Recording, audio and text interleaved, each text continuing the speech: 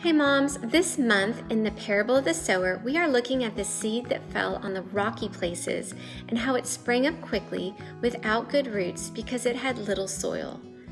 I believe the good soil refers to the environment in which our kids are living in. It supports and encourages them in their relationship with God. Without this nurturing soil, the enemy can take advantage of our kids and attack them. So how do we provide good soil for our kids? Number 1, focus on cultivating a good relationship with your kids. Our children need a safe place to learn and grow in the Lord. Number 2, teach them what it looks like to have a relationship with the Lord through a personal quiet time. Do devotions together and teach them to do them on their own. Number 3, plan activities as a family that encourage you to live out your faith, whether that's joining a ministry or finding someone to encourage as a family.